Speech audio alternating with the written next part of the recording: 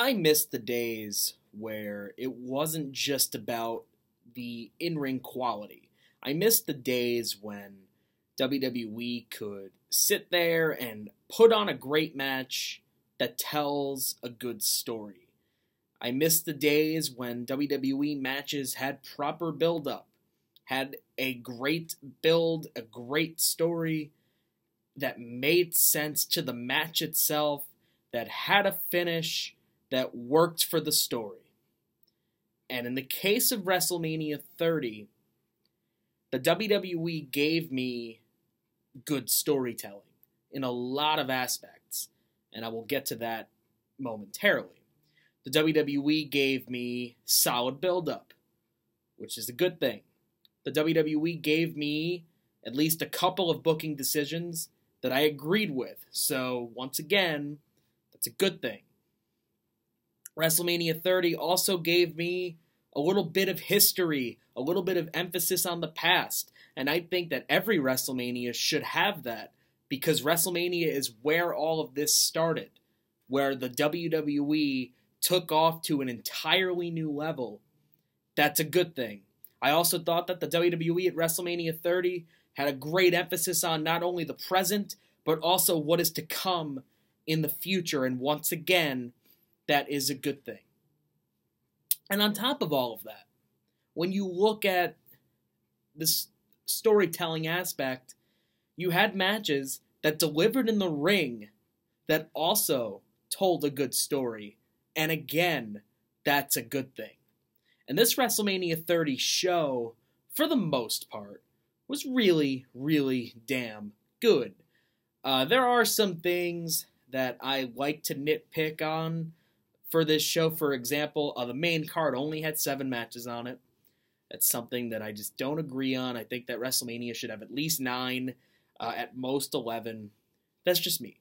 You could have easily fit this pre-show WWE Tag Title match on the main show somehow, some way.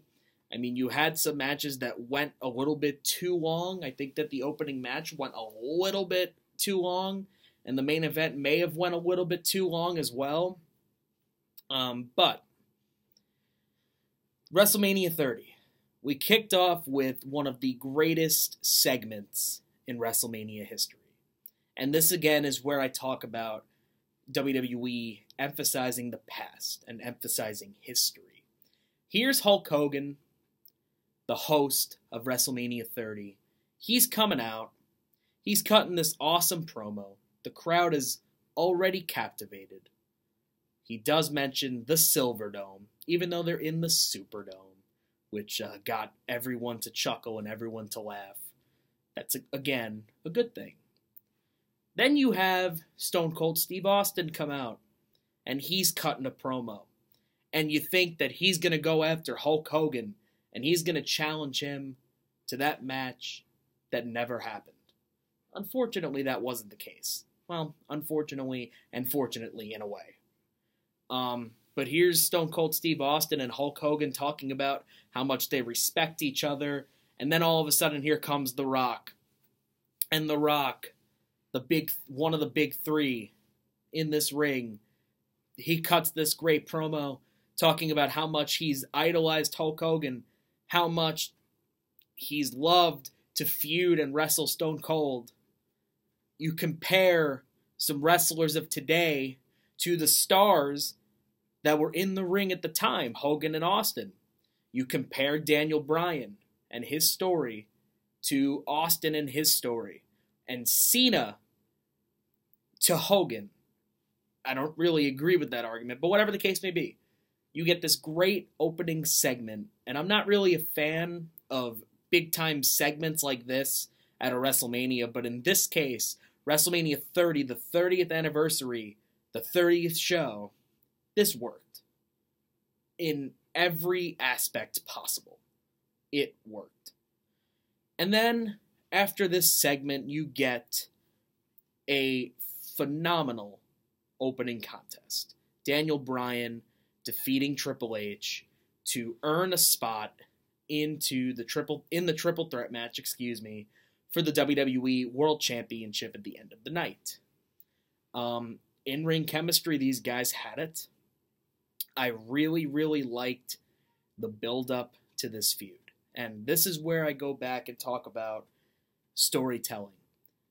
The WWE, especially over the past couple of years, has struggled in the storytelling aspect to a point where storytelling today is pretty much dead. Here in 2014, you got this story with Daniel Bryan and Triple H. And it was Daniel Bryan trying to stand up to the authority. It was the authority screwing him at every turn. You go back to SummerSlam the previous year, and you have Triple H, after Daniel Bryan had won the title, pedigree Daniel Bryan in the middle of the ring, just to have Randy Orton cash in. And then the next month, Daniel Bryan again wins the title, only for Triple H to come back and say, hey, the decision's reversed because of what happened with the ref. And then the next month, Randy Orton, Daniel Bryan, Hell in a Cell, once again. Here you have Shawn Michaels interfere on behalf of Orton and super kicking Daniel Bryan. The next month at Battleground, same thing with the Big Show.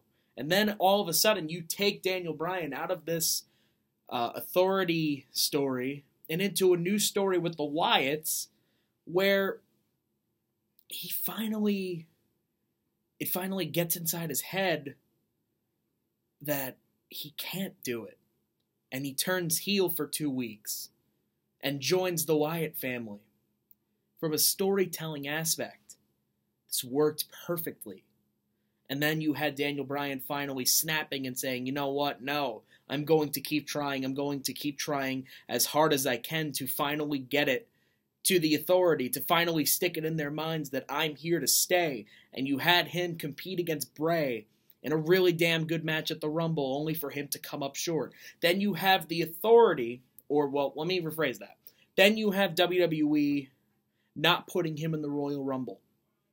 And even though that angered a lot of fans on the internet and in the Pittsburgh crowd that night, from a storytelling aspect, this really, really worked. Why would the authority put Daniel Bryan in the Royal Rumble match? Why not? Why would they do that? That doesn't make any sense. So you could be angry about it all you want, but from a storytelling aspect, bravo to the WWE, because this worked on so many levels, even at the expense of the freaking Rumble winner Batista. It worked. Then at the next month, Elimination Chamber, same thing. You put Daniel Bryan in this Elimination Chamber match. Why, I don't know. But at the end, you have Kane screw over Daniel Bryan.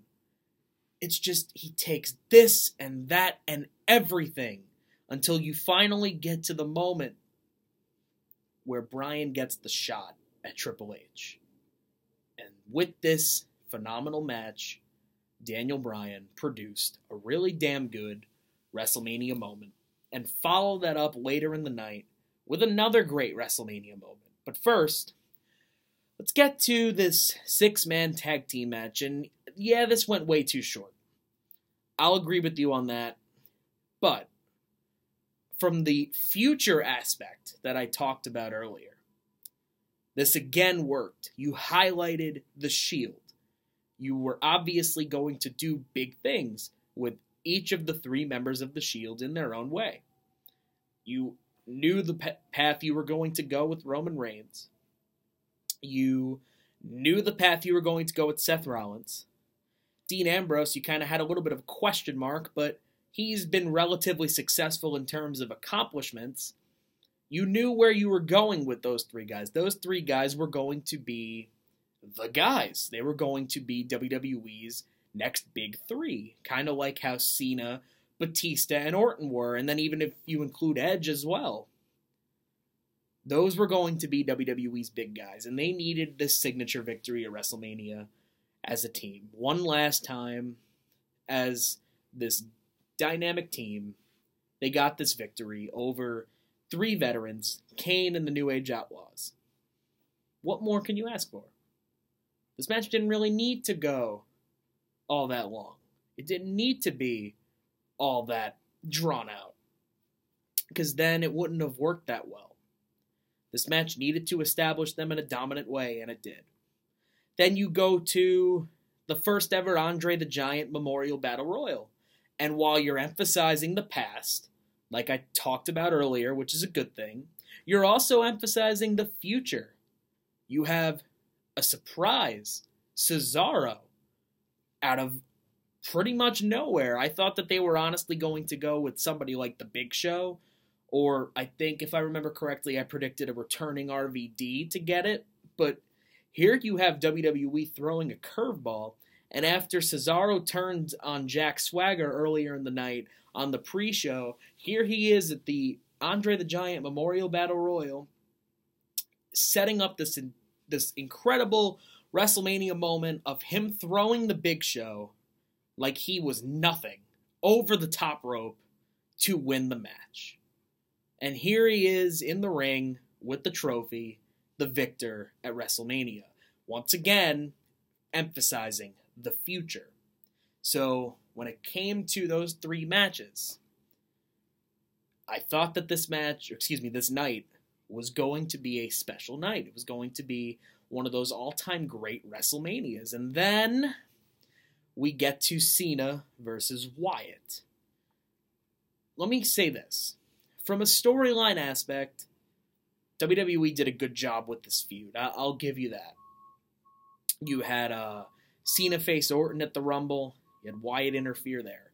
Chamber match, you had Wyatt interfere there. They were trying to get inside Cena's head. They were trying to get him to face the facts that his style wasn't going to get him anywhere. It's kind of like what Kane did, in the sense that they were trying to get the hatred of Cena to overcome him.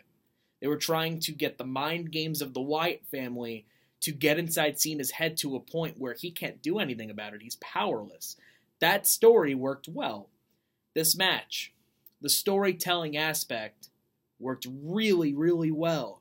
You had Cena throughout the entire match trying to ignore the Wyatt family, trying to phase out the Wyatt family, only for Luke Harper to get involved, and for Eric Rowan to get involved. And then you had one of the Wyatt members, I forget which one it was, they pull out a steel chair, and Bray says, "Use it.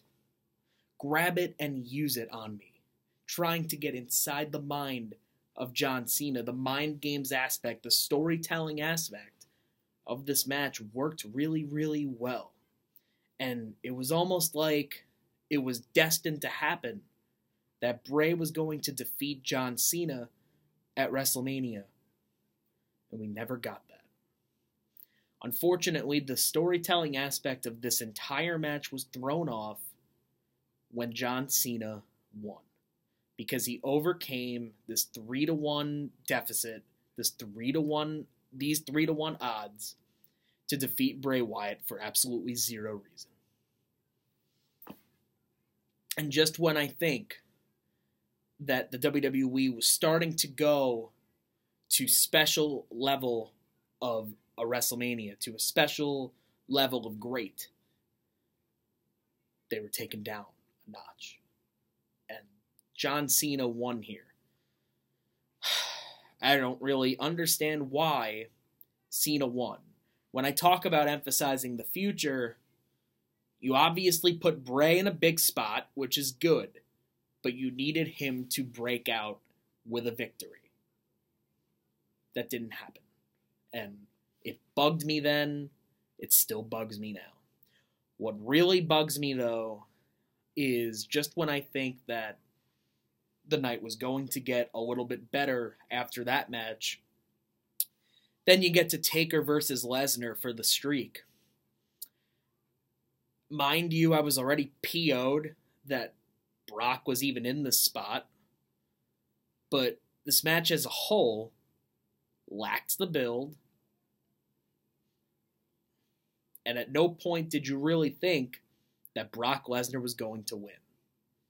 They didn't really emphasize that enough to where you can say Brock is definitely 100% going to win this match. And this feud just did not get enough time on television. It didn't get enough attention. It didn't get enough focus. It never really clicked to begin with. It wasn't as personal as I thought it would be. This match, the style of the match, did not work for what it needed to be. I know The Undertaker was concussed, but the match just never really clicked. It never really worked, and it got 75,000 people to silence themselves, to be completely quiet. When an Undertaker match can't draw a response, that's not a good thing. And then, unfortunately, you get to the finish, and this was the big response of the match. Brock Lesnar hitting the third F5 to win.